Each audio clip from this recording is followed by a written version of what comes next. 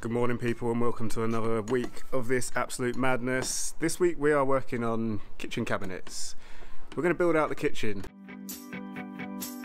If you're new to this channel, we're James and Sarah, also known as The Whole World or Nothing. We used to be full-time backpackers, exploring the world and writing about our travels in our blog. And then the world changed. We got repatriated from Peru and found ourselves back in the UK at a loose end. So we decided to do a van conversion. Make sure you hit subscribe now so you can join us in this series as we share the highs and many lows of converting an old Mercedes Sprinter panel van into our dream home on wheels. We don't really know exactly what we're doing. We made a bit of a start yesterday and we cut down all the wood to size. We've got an idea, a rough idea of how we're trying to build it, but it involves working out how to use a router or a router, whatever that is, and it's not the simplest tool to figure out, so we're going to give it a go. Let's see how this pans out. The day before, Sarah had drawn up a detailed plan of the kitchen cabinet we were going to build, which included a full cut list of every piece of wood and its exact measurements, which, as you can see from the look on my face, I found quite confusing. But we set about chopping down some large sheets of hardwood ply into the correct sizes.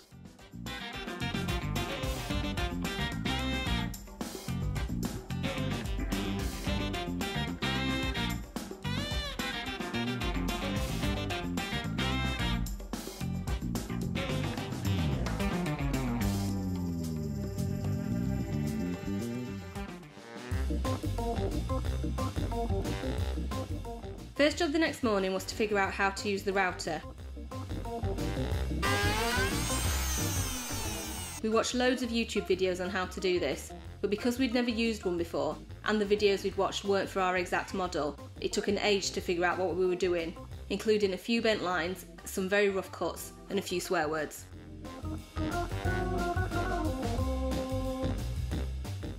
To explain why we're messing around with this router and trying to figure it out, it's probably the best way that we've seen of actually constructing kitchen cabinets. What we want to do is make a carcass out of this 12mm ply.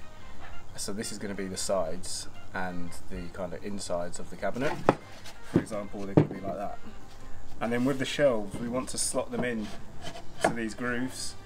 We're going to glue them and panel pin them as well. But what that's going to do is give it a load of extra strength because that shelf isn't going anywhere. And because we're not using a frame for these carcasses, it kind of creates its own frame because that is jointed together securely rather than with some other kind of method where it would just be sat on top. And it means that the shelf actually then becomes part of the kitchen cabinet carcass, if that makes any sense at all. I think so. I mean, I get it. Let's give it a go. Let's give it a try. What's the worst that could happen? That's literally what I was just going to say.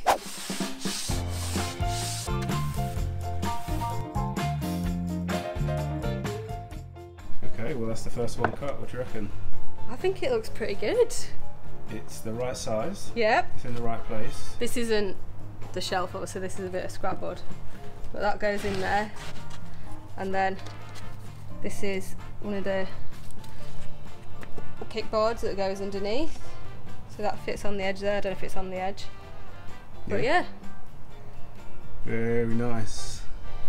Pretty much perfect. I can't actually believe it. That is pure luck, isn't it? No. It's through our hard work and research and precision measurements. Hours of planning and preparation. Alright, let's see how long it takes us to do the rest.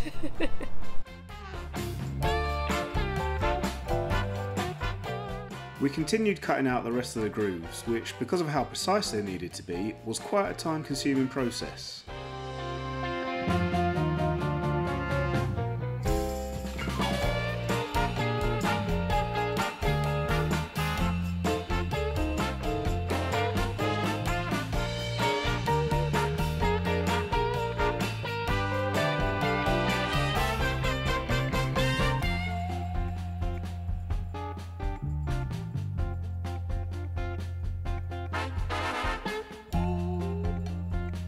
How's it looking? It's looking good. We've cut the first shelf. We've just tried it in the grooves that we've cut. And this is the reason that we've been spending all this time making these grooves, so that the shelf fits really nicely in there and then we're going to glue it in, knock some nails in through the side, and that is what is going to give this whole cabinet some strength. Ta-da! So that is all the bits for our first kitchen cabinet, right? Yeah, it's just like IKEA. It is just like IKEA. It's like a piece of flat pack. Yeah. So these are the 4 sides, the upright bits. These are the shelves, and these are the supporting bits that go across. So yeah. Should we pop it together, see if it all fits? Let's try. Just a quick note on what we are making this kitchen cabinet out of. So the wood is 12mm hardwood ply, and the grooves that we have taken out with the router are obviously 12mm, and they are 3mm deep. And then we're going to fix it together with some wood glue and some 25mm panel pins.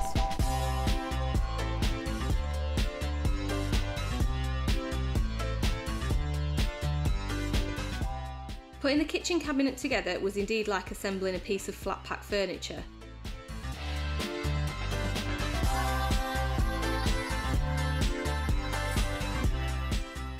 We painstakingly glued and nailed each individual piece in its place, measuring it at each stage to make sure everything was even and spaced as it should be.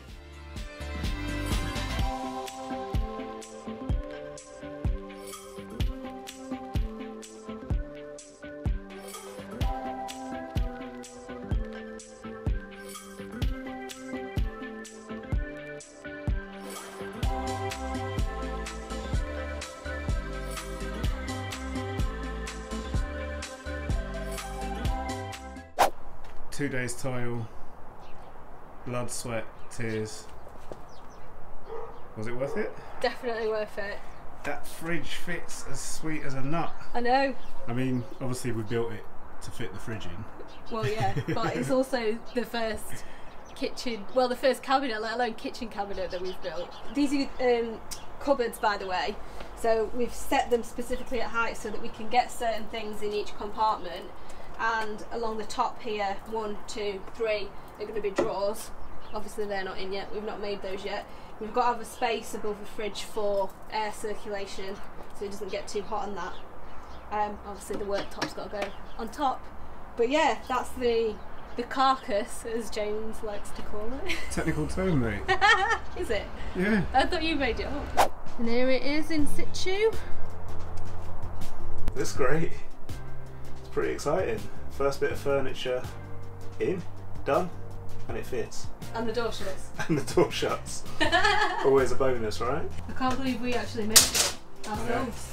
I know. I think that about everything all the time, to be honest. I didn't think that it was going to be possible for us to do it, but there you go. Thought we were just going to be in IKEA.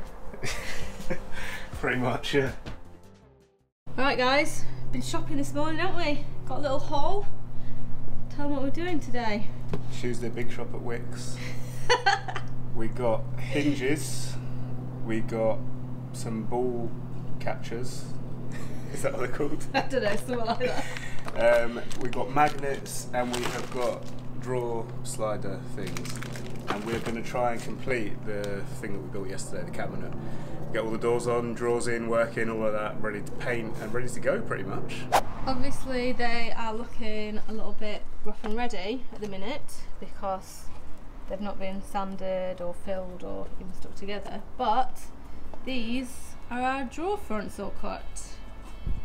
What do you think? I think they're going to look pretty decent.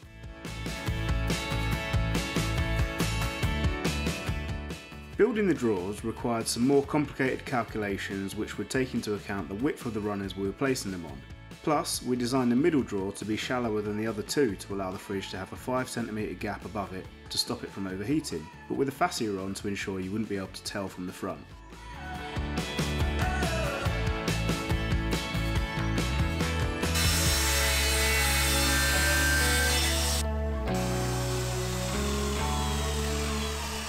We've got all the drawer bits cut and we've got one put together. Here he is. but as you can see, it's getting a little bit dark now, so we're gonna have to stop for the day and pick up where we left off tomorrow. See you then.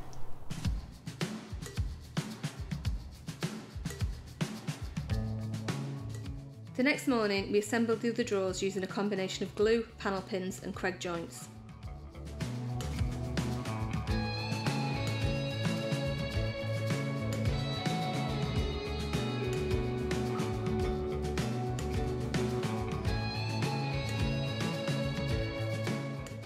Alright, last drawer. Last drawer. If we mess this one up, I'll be very upset.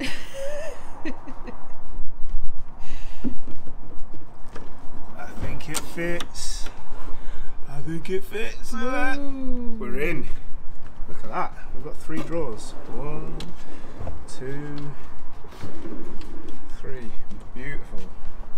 All running nice. Smooth as. That's pretty sweet. I'm impressed with us. Well done. And guess what came just in time? What? Our handles. Oh yeah. Show them. So that's it. Continuing the matte black theme. Pretty simple, but that's what we wanted really. Simple, classy. Sleek little number. Yeah, I think they should look nice. It took Jay ages to pick these, and in the end, he didn't even pick them. I did. He was being a right diva. Draw get it handle right. diva. I'm still not 100% sure I like him, but he'll do. Well, it'll look better when it's not wonky. All that was left to do was to glue and pin the drawer fronts on, stick the trim detail in place, and first fit the handles.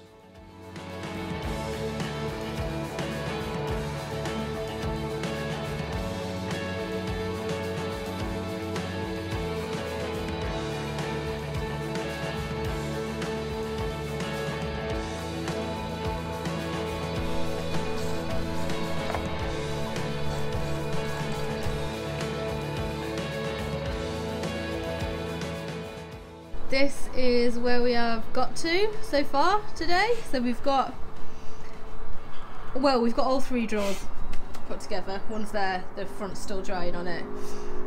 So we've got those in place, and we've got the cupboard doors made. They're drying at the minute as well. All the faces on them are drying at the minute. We've had to do something here because the screws that came with the handles were really quite long, so we've done that so that we can use the same screws. And yeah, just got to finish putting the other drawer in and the cupboard doors in, and then we've got to sand it all down and fill it and prep it. What? Did you have a moment there? Yeah, it's so cold I can't even think of what I'm saying. Just got to finish the. It is freezing today. It's ridiculous. Yesterday was like a summer's day. I know. Today's like a winter's day. I know, it's horrible. It's going all right though, isn't it? With the kitchen cabinet, first kitchen cabinet. Yeah. I Slow. mean, touch wood. Ah, It's not been too bad. yeah, It is slow, definitely, but I didn't expect it to be quick that's because true. we've never done it before. It's pretty complicated. It's intricate, I think, is the best way to Yeah, describe it. we've got to be really. so precise with the measurements, haven't we? Yeah, we were talking about it last night. Actually, it's like it's physical work, but it's brain aching as well because everything has to be kind of a millimetre this way, or a millimetre that way, and we're talking millimetres. You know, if it's a millimetre out, then it just looks wrong. So it's really, really intricate. Oh, it's sunny today. It is very nice. Anyway, morning. Morning. What's going on? Well, this is how far we got yesterday with our kitchen cabinet, and it was all going really well. We had one door on, we were just about to put the next one on, and then we realised that the hinges that we used, the screws, were too long for the thickness of wood that we used, and the reason for that is that we've used 6mm ply for the doors, just to save on weight really. But the screws I think were about 12mm, so they would have been going through the other side. Now they do alright on one side of the hinge because it's double thickness where we've done this kind of face, but the other side of the hinge falls just inside of that, so it would be coming through. So what we're going to have to do is change the type of hinges that we're using, which we didn't particularly want to do because these ones are obviously concealed, and they're quite nice, they're quite heavy duty, got quite solid open and close and all that. But we're going to have to use like a traditional butt hinge, which we've just gone to pick up this morning. And I mean, they're fine, and they're black, which matches the handles and all the other kind of accessories and stuff in the van.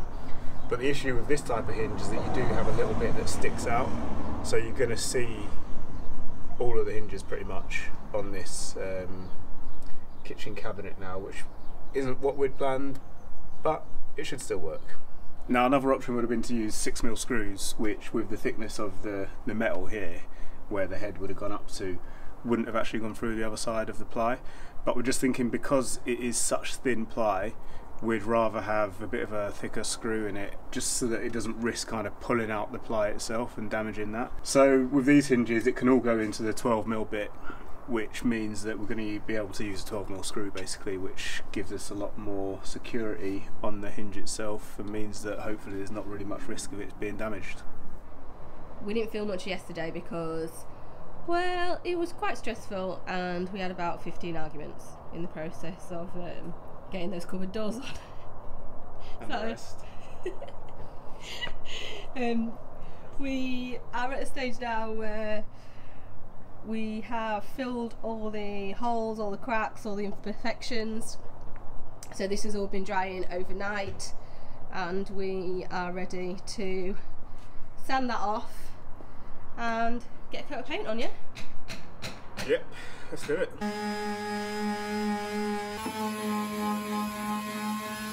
Shows your beard then. Looking very distinguished. Thank you, that's one word for it. Van Bill's taking its toll, eh? Tell me about it. I've just been doing sanding for 3 hours, so that will put your beard grey for anyone, I think. Yeah. Looks good though, doesn't it? What, the beard? Well, your beard does look good, but I mean the cabinet looks good.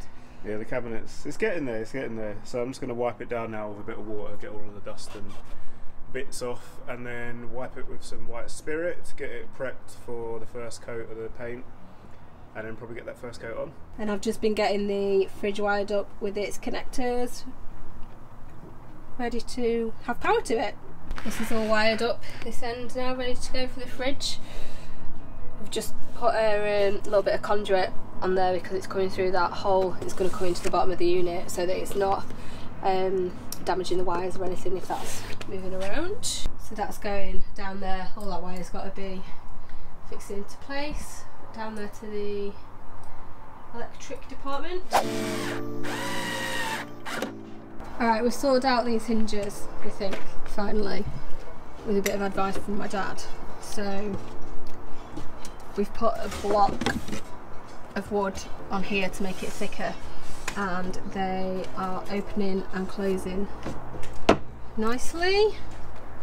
So we've just got to put them in position now to see if they fit in the space, which was the problem with the last ones, because the last hinges, because the hinges were coming out here, so they were fine on the unit when it was out in the open space, but in the space that we designed it for didn't quite work. And obviously I'm going to have to fill these to make that look alright, but do that later. Carry it in again. How many times have we done this now? This will be the 65th time. So we yanked the cabinet back in to check it definitely fit. Now prepare yourself for one of Sarah's trademark explanations. Let me try and explain what was happening and why we've had such a headache with this. These hinges that we have on now, until we put this fix on so that there was it made the cupboard door thicker, we couldn't put these hinges on because there wasn't enough depth in the wood for them to screw into. It's a really stupid thing. Anyway, and then my dad was like, well, why don't you just put a bit of wood on the inside and they'll make it thicker? So we were like, oh yeah. Well, I was like, oh yeah. Jay was like, I already said this last week. And we've tried not to have an argument about it today, and we've been alright, I think. Anyway, if I'd have listened to you last week, I might have done this ages ago. Whatever. So now these hinges are on, which are inside the cupboard, as opposed to those other ones that were outside the cupboard.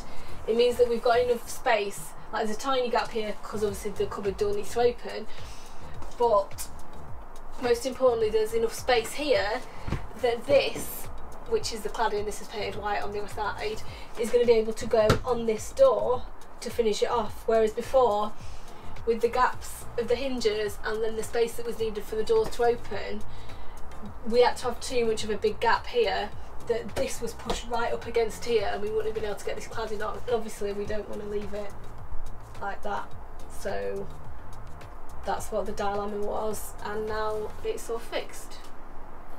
That all makes sense, yeah? That was the most convoluted explanation in the world ever. But basically, the hinges were too big, the space was too small, and now the hinges are smaller. We've got enough space.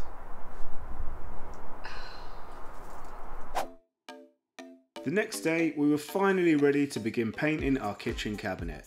But as we learned from the cladding, it would be an extremely long process to get 4 coats on, with around 6 hours drying time required between each one.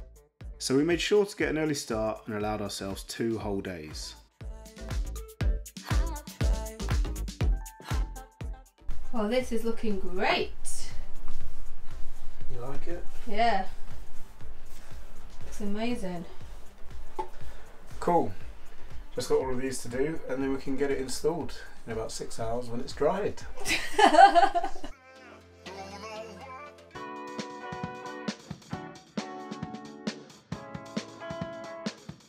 Once it was all dry, it was just a case of reassembling it all in place.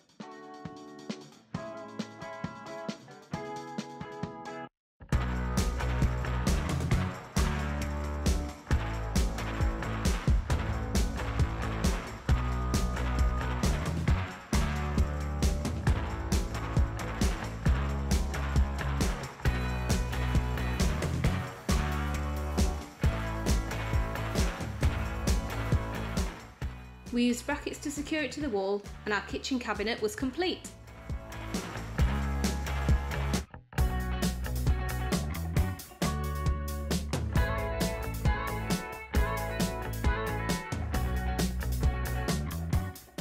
Well, that's it for this week, chaps. We hope you enjoyed it. If you did, please smash that thumbs up button to let us know, and drop us a comment if you've got any questions about how or why we constructed it in this way.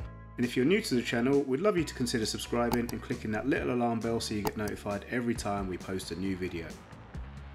Next week, we're carrying on with the kitchen, but this time we'll be constructing the unit to house our oven and hob. Catch you then.